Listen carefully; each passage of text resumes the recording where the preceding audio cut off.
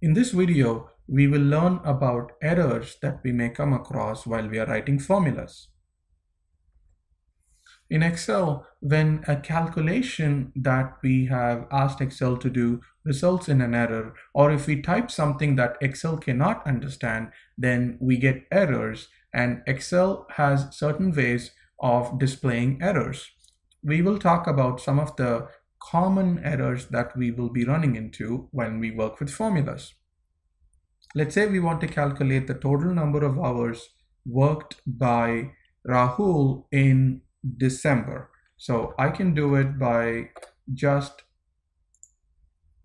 pointing to the salary that he should receive in December divided by the hourly salary. And this will give me the number of hours that Rahul worked in December. So this is a formula that works and without any errors. So let's say by mistake, instead of pointing to the hourly salary cell, I pointed to another cell where there is no information. And I'm going to hit enter. And now you see Excel is giving us a weird looking thing. And this is Excel's way of saying there is an error. And this error is the division by zero error. And that's because we were dividing the number by an empty cell. And that means Excel thinks, how am I going to divide a number by zero? And that's impossible, so it's giving you an error. And it also gives you a little bit of help here when you look at this. The formula or function used is dividing by zero or empty cell. So this is Excel's hint at saying what this error is about. And you can read more about this error if you'd like. Actually, we would just, in this case, point it to the right information, which is the hourly salary. And now it works great. So this is one of the commonly occurring errors, which is the division by zero. And let's say if instead of pointing to the hourly salary, by mistake, if I pointed it to a text value, in this case, a name, and I'm going to hit enter, Excel is giving me a different error message now. A value used in this formula is of the wrong data type. And this is nothing but Excel is expecting a number whenever you're doing operations like division or multiplication, but we gave it a text value, so it's the wrong type of data. So Excel immediately says, there is an error. I can't do this calculation. I can't execute this formula. So it's throwing this error. So let's go back to our previous formula here, where we actually compared this cell to d.rahul, and it returned with a no because there is no space between dot and r, which is fine, which works fine. This is a properly executed formula and there is no error in this. However, let's say instead of d.rahul, I just put d.rahul without the double quotes, and then I hit enter. Excel gives me a different error now. All these things are error values, so you can go here and see the formula contains unrecognized text. So what this means is that Excel cannot understand what d.rahul means, because if you don't put it within the double quotes, Excel doesn't know that it's a text value. So if I put it back, then it goes away. So I'm going to do undo. So this is what you will see if you have unrecognized name or unrecognized text information in your formulas. Now let's say we want to do a VLOOKUP function, and I'm going to look up a name, let's say Arjun, in this table or array, and I want it to return the second column here, which is nothing but the hourly salary for Arjun, and I want an absolute match or exact match, and I'm hit OK.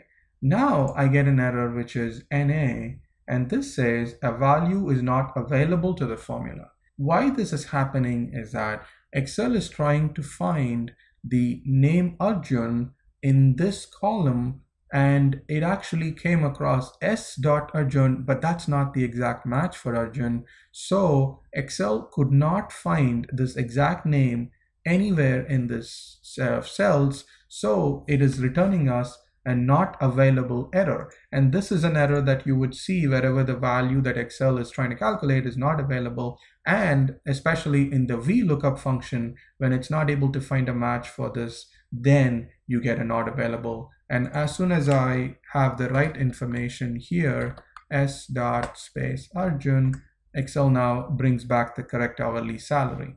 Let's do undo. So this is another error. Now the first error that we saw was dividing by 0. So if I'm dividing this by an empty cell, then you get dividing by 0. Now for the next error, let's do a calculation using a different cell. Let's say I have a cell here which says 365, and I want to just divide the salary for December here divided by this value, that is 365. Now hit enter, and this is 35.62 rupees. So this works fine. And let's say by mistake or for some reason I delete this column entirely, and now Excel is having a new type of error here. Moving or deleting cells cost an invalid cell reference. So this is because when we deleted that column, Excel is now saying I was pointing to a cell in that column to do my calculation here. Now that column has been deleted, so I don't know what to do. And so it's giving us not found, or it's an error that you get when the reference is invalid. The cell reference that you had in your formula is not available or invalid anymore. Now for the final error that we're going to talk about today, I'm going to just type in here a date function, and date is a function which will give us back a date value if you give it the year, month, and date. So if I put in 2013, 10, 2, so this would be a date, except that we are already formatted this cell to be currency, but we know how to change it. So we go back here, put into a date format, and now we have October 2nd, 2013, because that's the function. And these are the arguments that we gave: year, month, and day. So let's say by mistake, instead of saying 2013, if I said minus 2013 and I hit enter, Excel is having a new error here. And as always, click the cell and this icon pops up. There is a problem with a number used in the formula. So this is the error that you get when you actually have a number in a formula or function which is not the expected type of number. There is a problem with this number because in the date function, it was expecting a positive number and we entered a negative number. So Excel is finding it an error because it cannot process this function anymore. So these are some of the commonly noticed errors when you work with the data in Excel. And again, most often you would like to go and find out why there is an error and then try to fix it, and then the errors go away. In some cases, you may still want to keep the formula the way it is, but you want to just handle the error. Handle the error meaning if Excel finds an error, you would like Excel to do something. And if Excel doesn't have an error, then you want to do something else, let's say.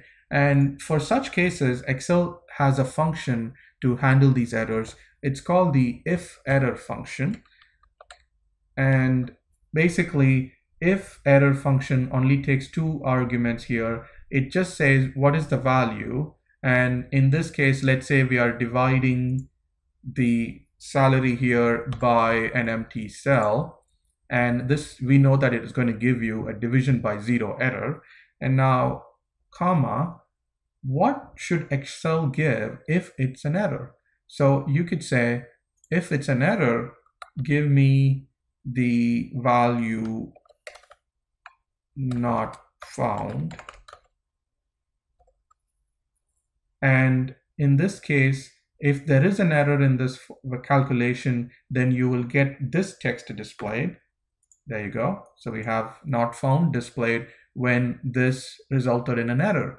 And let's say if this is not an error, then, for example, I'm going to divide this by a number, then Excel will return the actual value returned by this calculation, and it will disregard this not found text. So this kicks in only if the result of this calculation is an error. Let's do it for one more formula here. We did this VLOOKUP, and we actually, let me just copy this and paste it here. So this is the formula that results in a value which is not available error. So I'm going to use this as my for my if error function. I'm going to use comma, and if it's not there, type in employee not found. So this is the message that I want Excel to display if it's not able to find a specific name in this. And I would say this, it'll say employee not found. So this looks much better for display rather than having a NA. So this is one reason why we would like to use the if error function to display something which is more meaningful. And also, if you can also choose this to display if the employee is not found. Let's say we want Excel to display 0, and you could do that as well. So this could be handy, and you can choose any number here instead, or any text value. And these are the reasons why error handling is something which you will deal with when you work with a lot of data over time, and you can use the if error function to handle these errors.